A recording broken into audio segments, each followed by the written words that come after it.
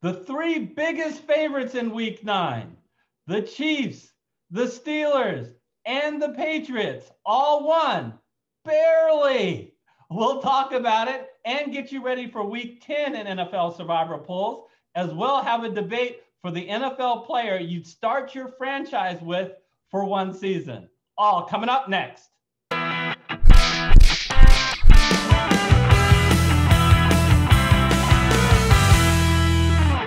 Hello, everyone. I'm Eric Lee. And I'm Michael Wiley, and we're the Fantasy Football Consultants. Michael, last week shows why the NFL is my favorite sport. Wow. Some nail biters, some really stressed out individuals, some stressed out coaches. I mean, really some potential season changers, or at least week changers.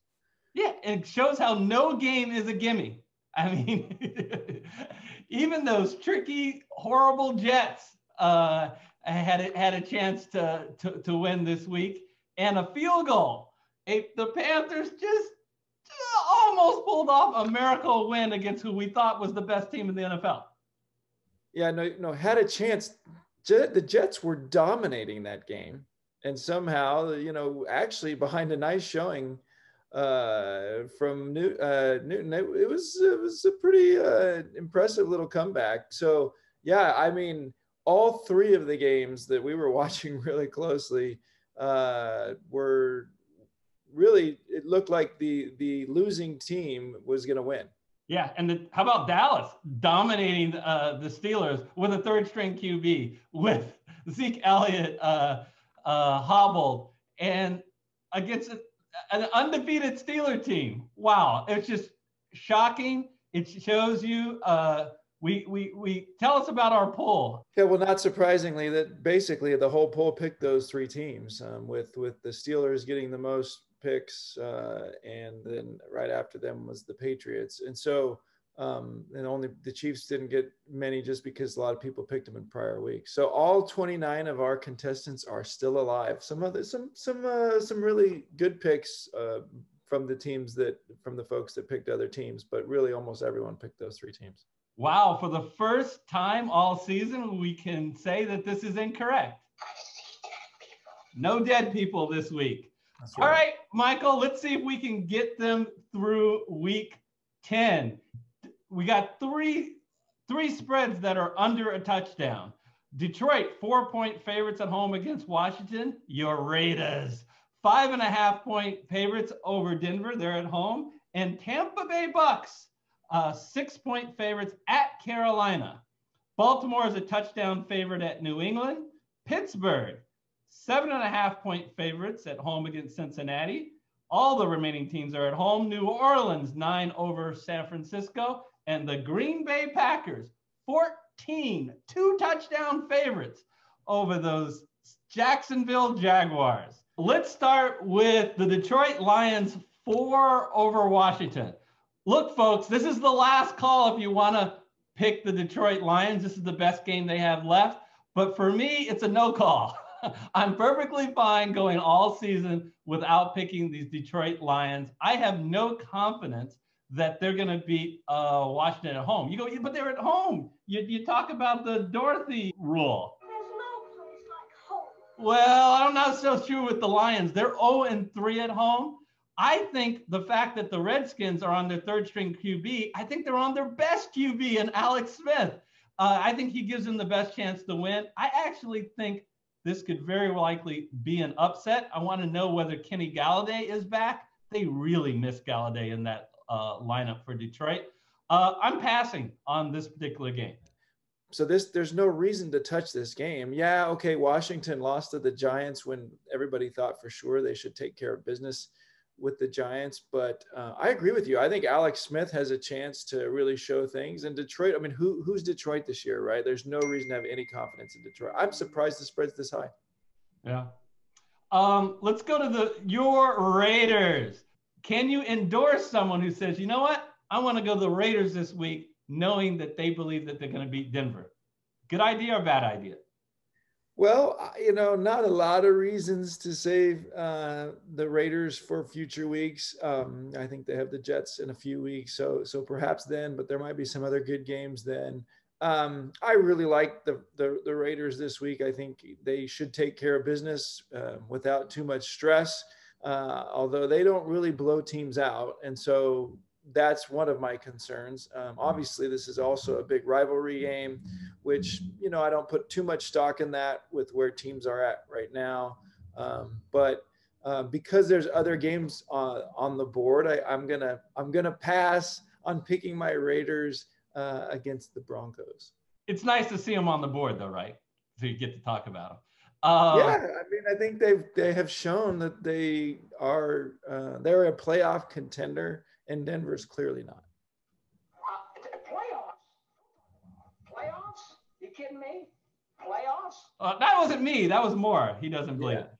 Anyways, Michael commented on it. It's week 13. They play at the New York Jets. That's the only game I think that you would consider in the future for Las Vegas, but you might want to save them there. How about I'm going to give you a little bit of flack for that playoffs comment. I mean, I think the Raiders are really proving, and we've seen them, in their game against Kansas City. I think they've proven that they are to be contended with. I would not want to play the Raiders any week if I was in the playoffs, if I was another team. And so, the Raiders aren't going to go out and dominate anyone, but I think they can play with anyone. And so I'm very confident in this game. And if you don't have any of these other teams left, I think this is a pretty safe pick. Yeah, just ask the Chiefs, right? Who are the favorites in the NFC? You've knocked them off. Tampa Bay Bucks. Not to be mean, Michael, but I believe you were your Super Bowl pick, considering the odds, because you like the odds. You didn't think they were going to win the Super Bowl, but considering the odds, you said Tampa Bay. And ever since that, what the heck has happened? They are 6-point favorites, though, Eric, at Carolina. Do you think they'll be able to turn it around this week? Yeah, what a disaster against the Saints this week. I think part of that is they got their egg out of the way. But, obviously that was a big game for them to lose to the Saints. Now they've lost twice to the Saints. So even if they come even with them at the end of the season, they're not going to win that division. So that was a big blow and a big embarrassment. At home. Looked really bad. Yeah. So let me ask you this question, though, in support of the Bucks. Is there a better trio of wide receivers in the NFL, any team has, than Mike Evans, Chris Godwin, and Antonio Brown? No. Well, you're giving Antonio Brown credit from where he was a couple of years ago. We'll see. He actually cost one of the interceptions because he was out of position last night. So, he's rusty. Or the other night. He's pretty rusty, but that being said, talk about athletes. So Tom Brady has athletes, and then you add Leonard Fournette to that. They're an athletic team, right? And some guy named Rob Gronkowski. I think you got to give more respect to Carolina with what Rule and their offensive coordinator from LSU last year has been able to do with really a pretty mediocre defense. Their offense has been strong. And so, I'm a little bit afraid of betting against Carolina. I mean, they really had that game in hand, or they should have won that game against Kansas City in Kansas City. Yeah. And Tampa Bay looked so bad against the Saints, but that's the very reason I think that Tampa Bay is going to come out and take care of business. I think they're not going to fool around. They're not going to do anything too cute. And Carolina is susceptible against the run. I think you're going to see a heavy dose of the run, and then Tom Brady be able to, take advantage of play action, which he really wasn't able to do against the Saints. I think you're really right, Michael. I think you do. I said it before. I'll say it again. This is not a bad Carolina team. This is not a team you want to pick on in the for NFL Survivor Pools. Not only did they almost beat the Chiefs, they beat the Raiders. And they beat the Arizona Cardinals. So if they have Christian McCaffrey, you stay way away from this game if he plays. But even if he doesn't, Mike Davis has played well in his stead.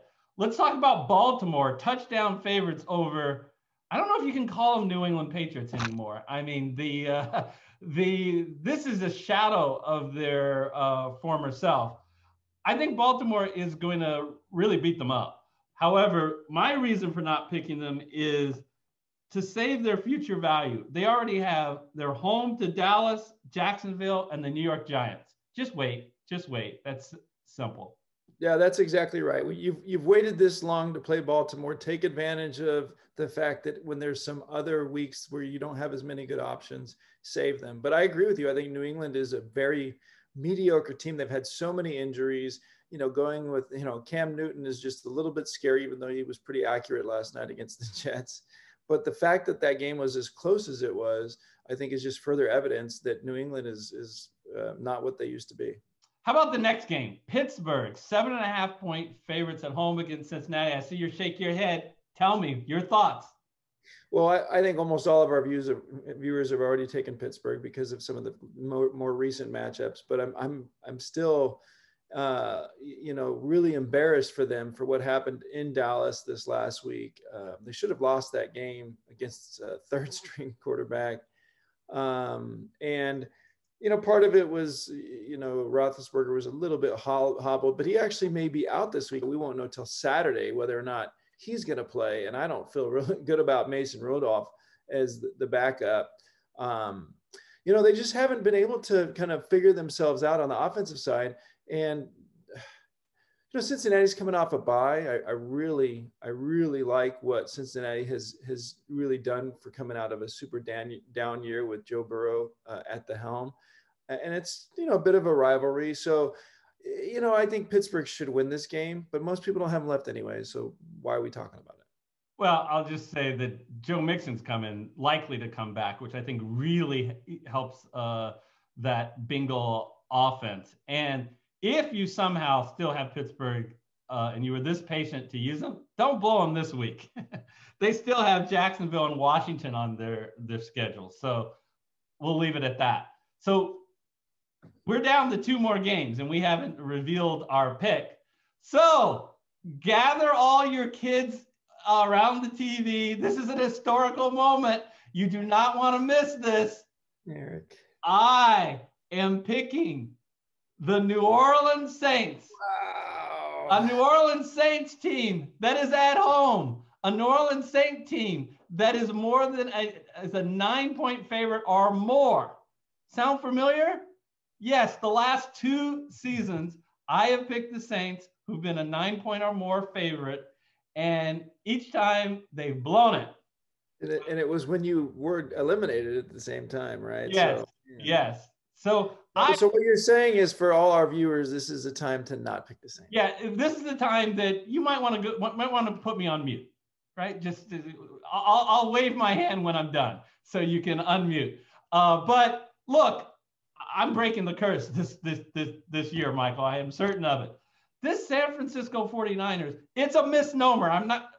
Until they get healthier than the San Francisco 39ers. They are going to play without their top QB, without potentially their top 3 running backs, for sure the 2 of the top 3, but probably all 3, their top wide receiver, their top tight end, 2 key members on the defensive line.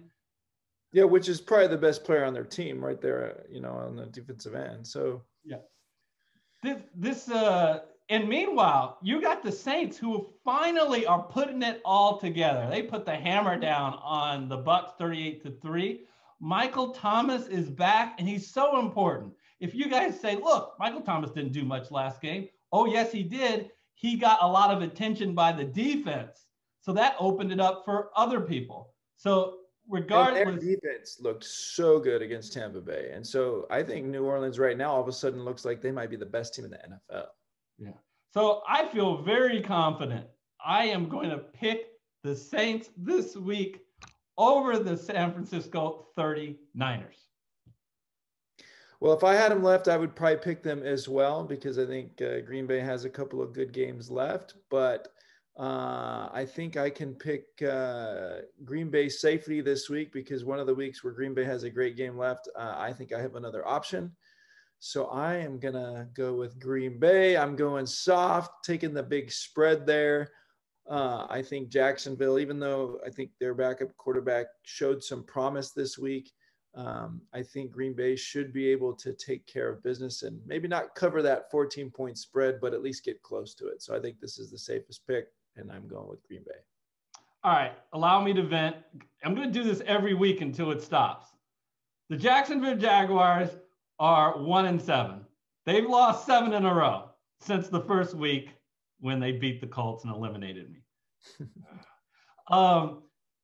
This defense is awful. They can celebrate. For the first time this season, they didn't allow 30 or more points in a game.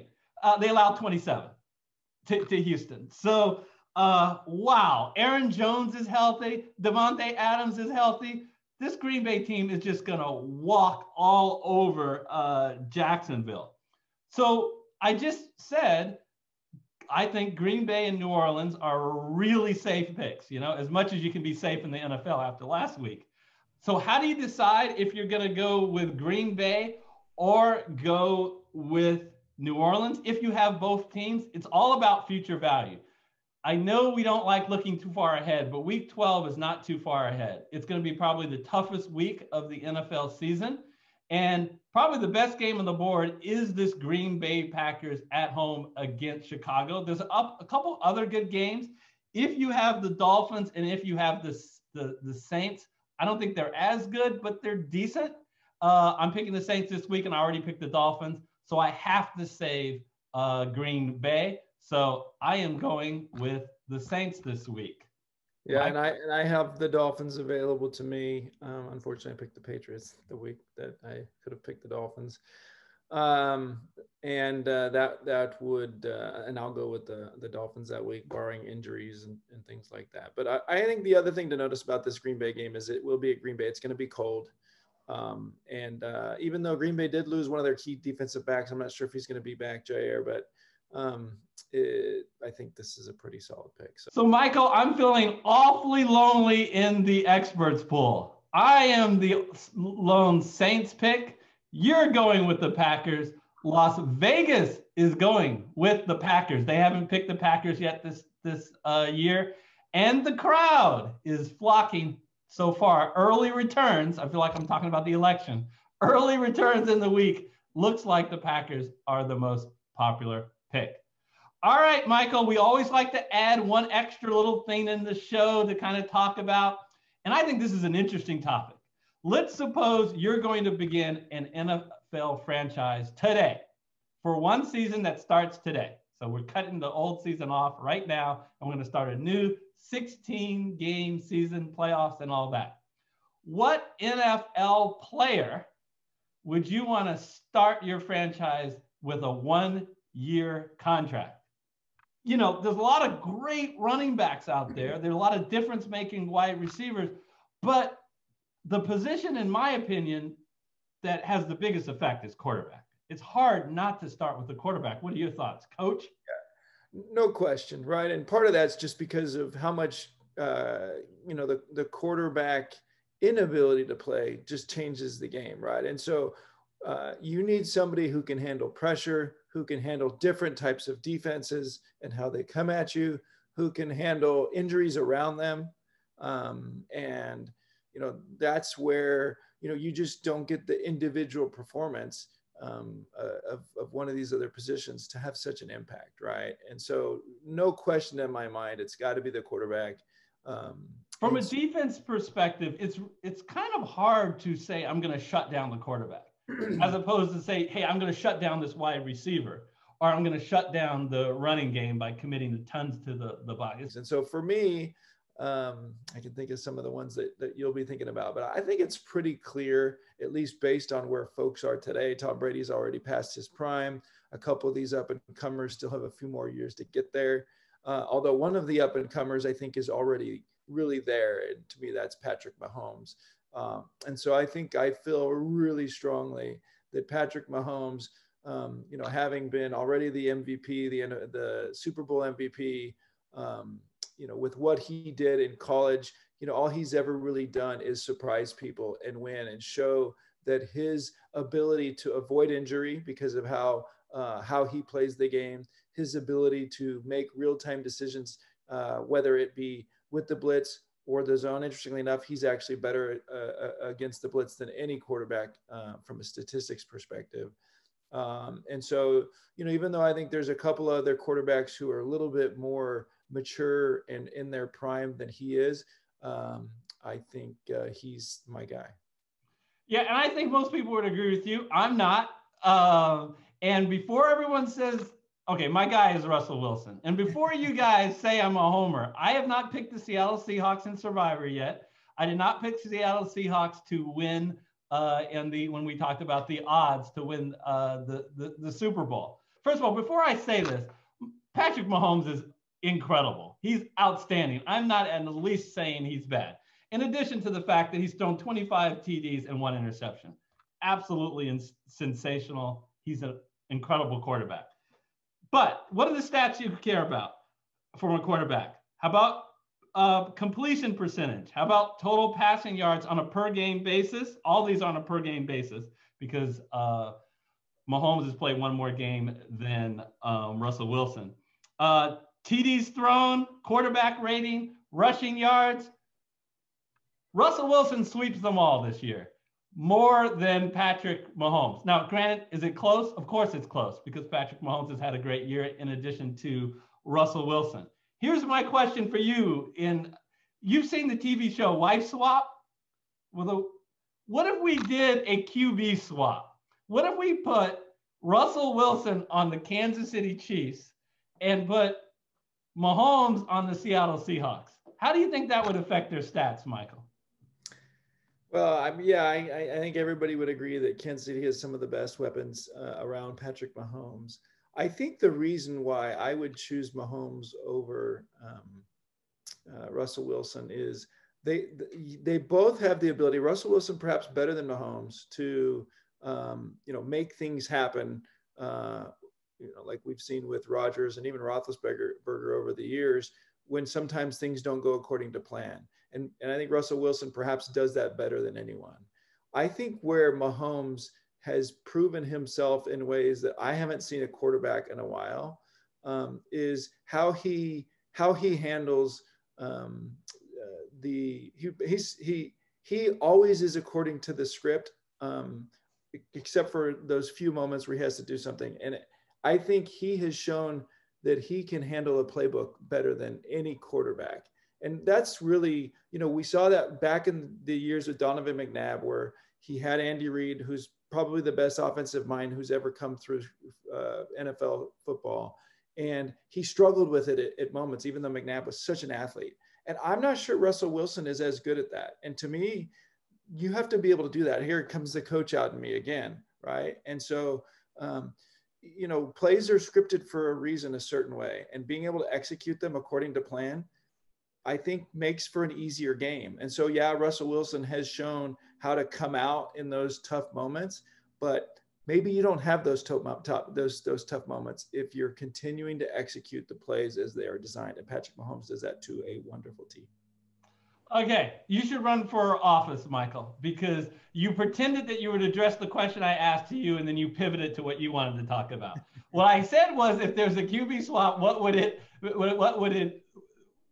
be like? I'll tell you what it would be like, since you don't want to name it. You did admit that he has future better weapons. Russell Wilson has never had a tight end like Travis Kelce. He's never, in my opinion, in his era, had a wide receiver with the talent of Tyreek Hill. But more important than that, he's never had the offensive line that Mahomes enjoys. He is a time to sit into the pocket where Russell Wilson is always running for his life. Do you know this year, even though Russell Wilson has played 1 less game, 24-11, 24 sacks that Russell Wilson has been sacked 24 times, Mahomes 11. And don't tell me that's because Wilson doesn't know how to avoid. He's running around avoiding. He'd be sacked a lot more. So I really think that's a factor that a lot of people aren't focused on. Do you feel like it has merit, or do you don't buy it? No, again, I think no one has shown the ability to avoid a tough situation like Russell Wilson. It's a little bit disappointing. I'm sorry for you that we have to have this conversation right after Russell Wilson's worst game of the season. But that being said, I'm very impressed with what he's been able to do, including as a shorter quarterback, right? Which is really, really huge. I like that you can throw for 390 yards and make that be your worst game of the season. My closing argument is Russell Wilson has a much longer career, right? He's been playing since 2012, 8 full seasons and this extra half. 2 key facts. He's an Iron Man and he's a winner. He's an Iron Man. He hasn't missed a single game in all those years. Played every game, which is incredible given his horrible offensive line throughout the years. And he's a winner. The Seattle Seahawks, despite not having a lot of stars in his tenure, has never had a losing season, Michael. And the reason for that, the number one reason for that, is Russell Wilson. It's a real tough one. I just think Mahomes is a little more prototypical and still executing plays. And yeah, I guess I'm taking advantage of where they're both at in terms of the weapons and stats that they've been producing based on those weapons. I think most people would agree with you, Michael, but I hope I've opened people's eyes to at least consider how good Russell Wilson. Well, he's almost a shoo-in for the MVP this year. Obviously, we're only partway through the season, but I think you're going to look pretty good at the end of the season when the MVP comes out. Yeah. Well, both guys are just incredible talents. You take them off their teams, and I don't know if they make the playoffs. The Seahawks definitely wouldn't, and the Chiefs might not either, assuming they get an average backup back there. So I just want to personally thank all of our viewers for the fact that they have stuck with us through the whole season. I know that a lot of you guys are out of our pool, or you're maybe out of your respective pool, but you continue to watch. We want to reward you for that loyalty. We want to get through this pool first. But at the end of the year or the playoffs, we are going to do the same thing we did last year, some type of subscriber appreciation, where we have a contest for you to win real money and you get another shot at it. So hang in there with us. We're going to do something toward the end of the season. And Michael, you have a message for them to continue to. Yeah, please make sure you comment. Go in there and tell us who you're picking and why, and go ahead and feel free to pick on us for our franchise player picks and make your picks and tell us why. We'd love to hear from you. And please, if you haven't yet, please hit that red subscriber button. And more importantly, take care, be safe, and we'll see you next time. Bye, guys. Thanks.